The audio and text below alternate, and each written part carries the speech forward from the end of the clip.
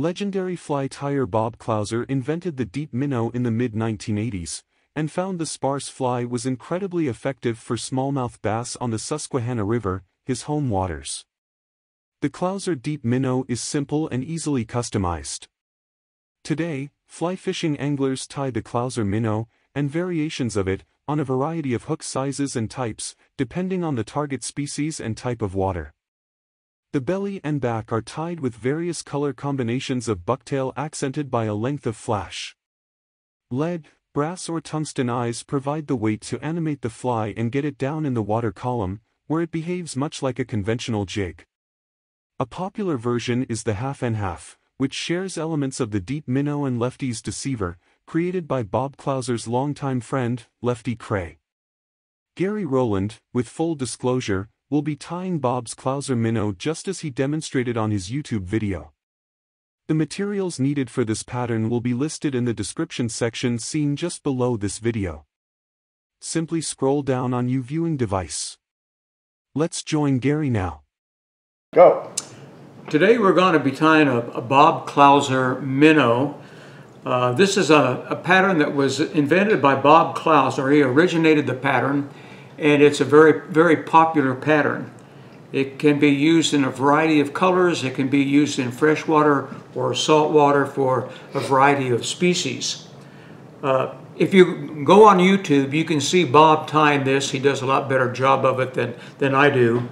But you'll see a lot of other tyers that have some variations to his pattern. And since we're tying a pattern called a Bob Clouser pattern, I would like to use his methods to show the class here how Bob would tie this pattern. This pattern will introduce a new material, a bucktail material. It's essentially the tail off of a white-tailed deer, and it comes in a variety of colors: gray, blue, white, chartreuse, red, brown.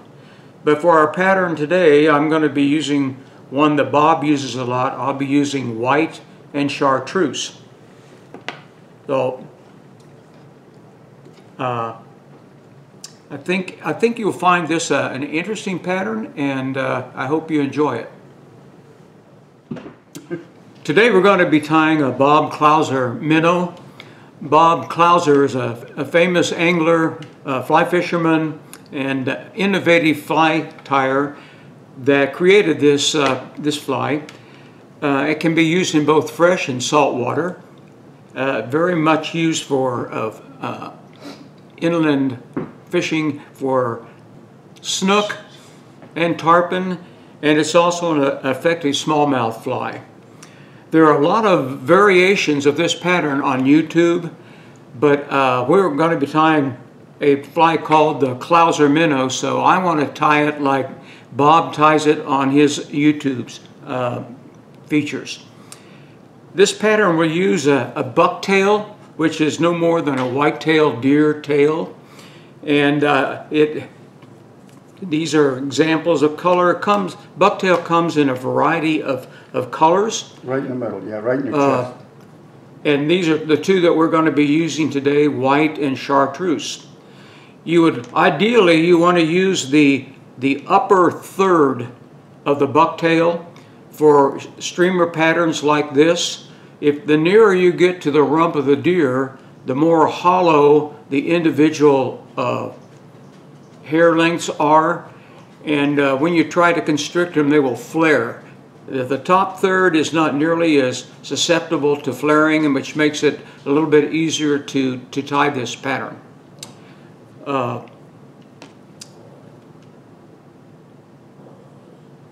So with that introduction, let's tie a Clouser minnow.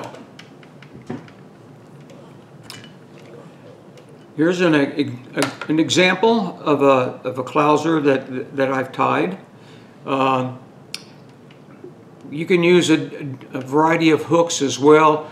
This is a size 4 TMC 811S. And I'll be tying the pattern today using that hook. The first thing we're going to need to do is tie a little bump on the hook shaft which we use as a way to kind of get our barbell eyes located in the right distance from the eye of the hook.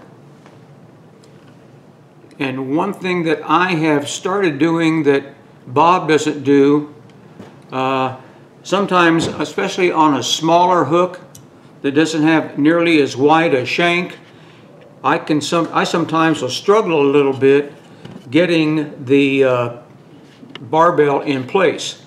I found that if you use some UV cement and a UV light, that kind of helps me attach this barbell.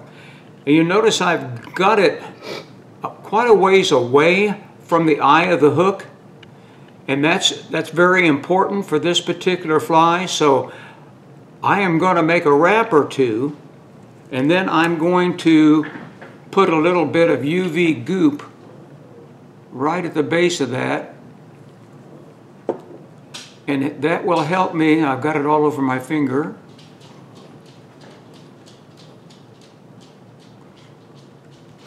And I want it behind my little bulge, and I'm going to shoot that with my UV flashlight, and when that solidifies, then I have a lot less trouble keeping my barbell and getting my barbell in place on the hook shank.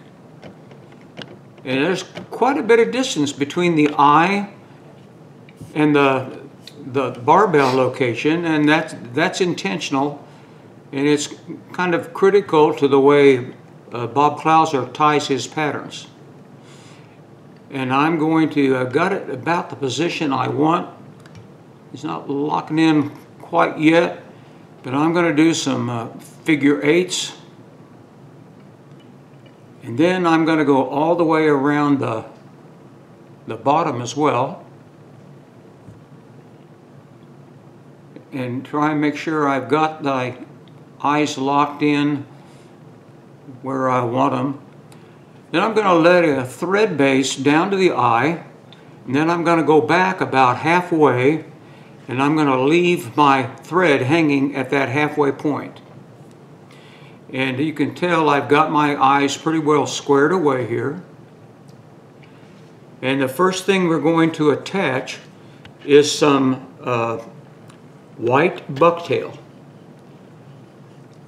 One of the most common mistakes that you can make on this fly is using too much bucktail. And you're going to see that it's a pretty sparse. I'm going to cut my bucktail off, and I'm going to start with a pretty good wad of this, but I'm going to trim that down. I'm going to be grabbing near the tip. I'm going to pull out all the short hairs, and I'm getting the bulk of my fly reduced considerably. And if I have some on the other end that are sticking out conspicuously, you know, I would be pulling those out too. But I'm going to end up with, as you can see, a pretty sparse clump of deer hair here. And I've got a few more that I want to get rid of here.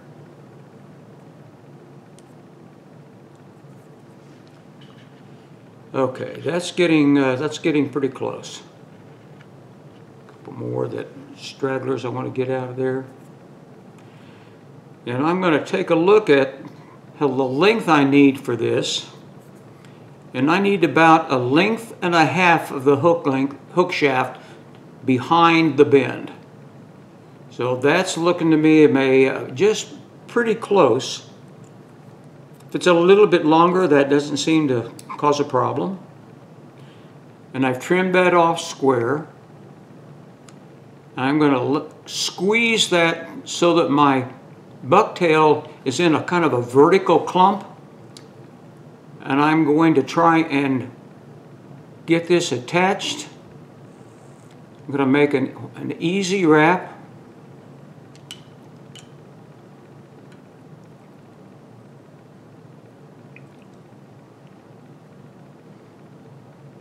And I'm going to try and make sure my wraps are 90° to the bucktail. I've got a couple of easy wraps there. Then I'm going to layer that in. And if you do this correctly, you will not have an ugly head on your fly. And I'm leaving some space between the barbell and the bucktail, and I'm doing that on purpose. Now I'm going to go behind the bucktail, and then I'm going to get to the other side of my barbell, and I'm going to tie that in, but I'm not going to tie it in real close to the eyes. I'm going to leave a little space when I tie that in. I'm still gripping that vertically, trying to make the clump kind of vertical, and I'm going to tie that in down to where the bend starts. You don't have a whole lot here with the hook. The hook is pretty short, but this will work fine. So I'm going to bring my thread back. I'm going to bring it up to the front, leave it about halfway between the eye and the barbell eyes, and I'm going to tie a knot, hold my material in place. Now you can either, a lot of people here will take the hook out and try and get the hook upside down.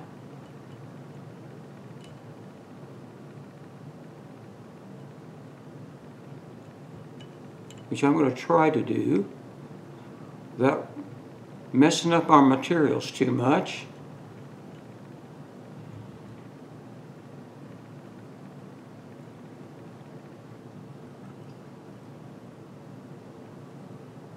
Come on. Okay. I'm going to grab that.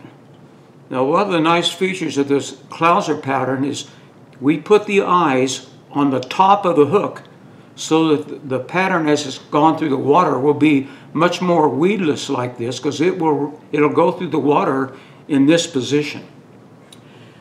The next thing we're going to put on, we use some midge flash here.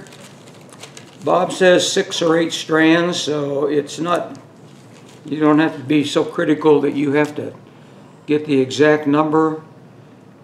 I've got some crooked ones here. I'm going to get rid of them.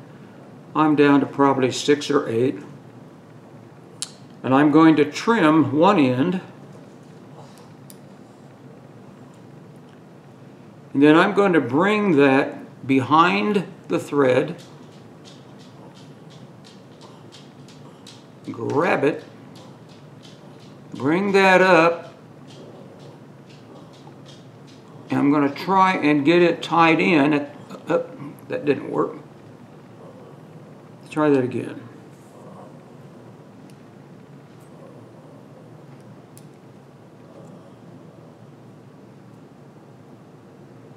And bring that behind the thread, grab it, get a good hold of it. I'm going to bring that up, and I'm going to tie that in. You've got to split the difference on your hook, and I can go ahead and trim that now. I'm going to trim that about the length of my deer hair. And now we're ready to tie on the wing. And I'm using a chartreuse here. Bob has tied a lot of them in this white and chartreuse. I would think it would make a great smallmouth bass bait. So I'm going to trim off a chunk of that. And we're going to have to go through the same process we did before. Sparse is better than too full, but Bob says you can put a little bit more on the wing than you did on the bottom to kind of fill it out a little bit. And I've got about the same amount, maybe a little bit more, but I'm going to measure that for length, and then I know about where I've got to cut that off.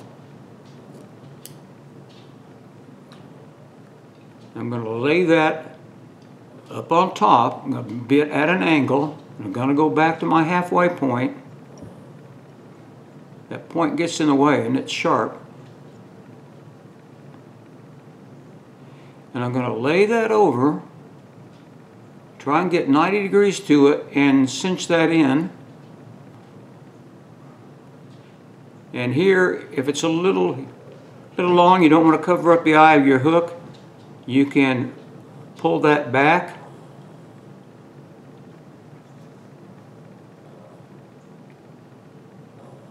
And I'm going to tie that in.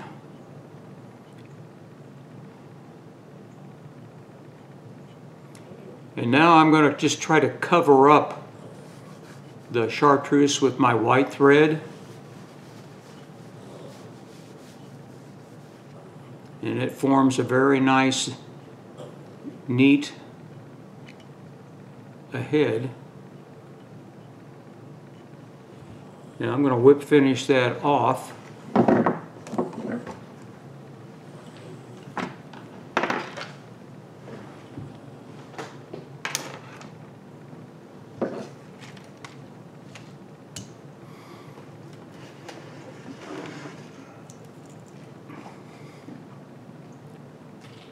Trim that.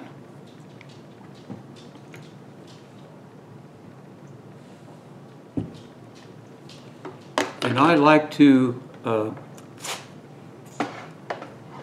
cover this with my UV.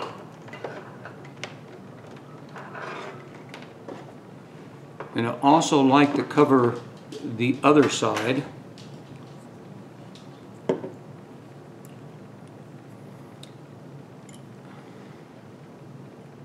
want that to run.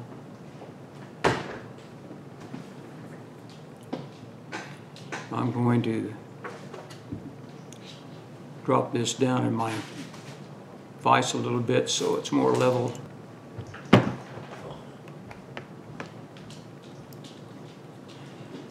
I also want to cover the bottom side where I've tied it in.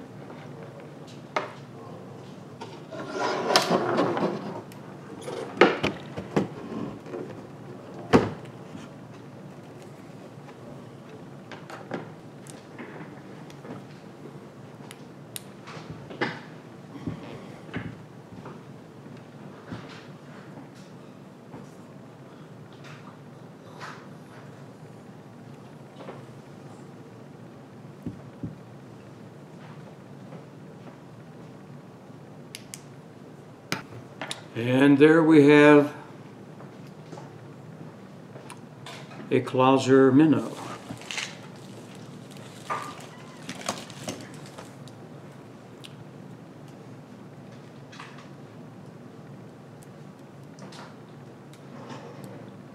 There's a Clouser minnow.